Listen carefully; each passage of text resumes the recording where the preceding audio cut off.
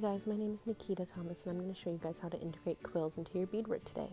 I'm going to start by picking up beads into a pattern.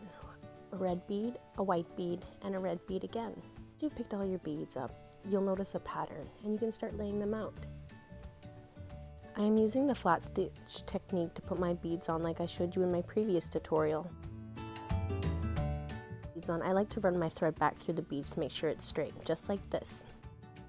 Start cutting the tips off of the end of the quills. I like to put it in a piece of felt so the quills get stuck when I cut them off. You're going to want to do this so you don't get poked. They are very sharp, so watch out. Cut the tips off of your quills. You're going to want to measure out your quill to the size of your beadwork, just like I am in the video.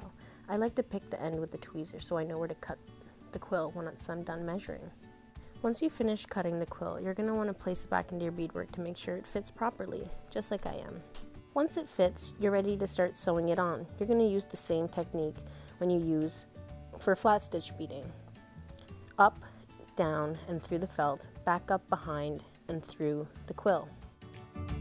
Once I've pulled my needle through the quill, I am then going to start the flat stitch technique. We are going to go down in front of the quill, and then we're going to come up behind, and then we are going to go through the quill, and that will be tacking down the quill. Hold it tight down so it stays in place while you're doing this. I like to use a pair of pliers to pull the needle through. Once you've done that, you've tacked down your quill and you're ready to start over again with the same pattern for the rest of your quills. Here is a small time lapse of me tacking down quills. Once you finish tacking, you're ready to start tracing and cutting out your piece of fabric you would like to use for packing. I'm choosing hide today. You're going to want to choose the side that has no pen marks on it for the best work.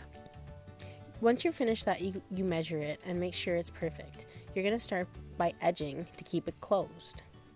I'm going to run my needle through the felt and through the leather, up and back through to the other side so I can add my beads.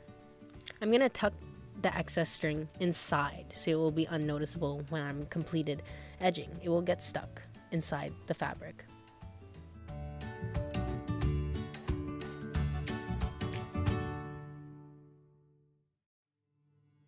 Now ready to pick up some beads. I chose to pick 3 in a metallic gold color. Once you've completed a few rows of edging, a piece of your project should be closed off. You can then add your earring piece or your brooch pin. I'm choosing a brooch pin today. We are going to mark where the pin is going to go. We are then going to poke 2 holes with a seam ripper so the entry point, and then you are going to cut it so you can open it up and fit your pin through. You're just going to slide the pin into the hole that you made. It should fit. This is the piece that's going to close the pin off. You're then going to glue the back so the pin can stay in place and close off the hole that you made in the beginning. Once I flip the hide around, you can notice that there is no inseam to where I cut in the beginning. You're going to want to let that dry for 2 to 4 hours. Once it is dry and in place, you can start completing the finishing edging to close off the project. I took a few snippets of me doing the edging in a slow motion so you could see the process.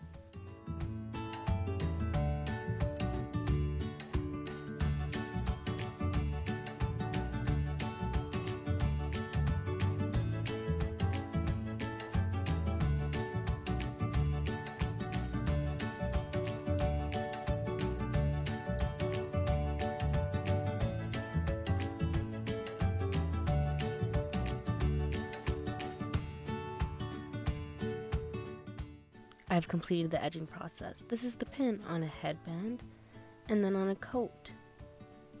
And then the following picture is it on a purse. You can multi-change this pin into whatever you would like. It's wearable art. I hope you all enjoyed this tutorial. Follow Imaginative, Create to Learn, and Taking It Global on Instagram, and check out the hashtag Create to Learn. Thank you for watching.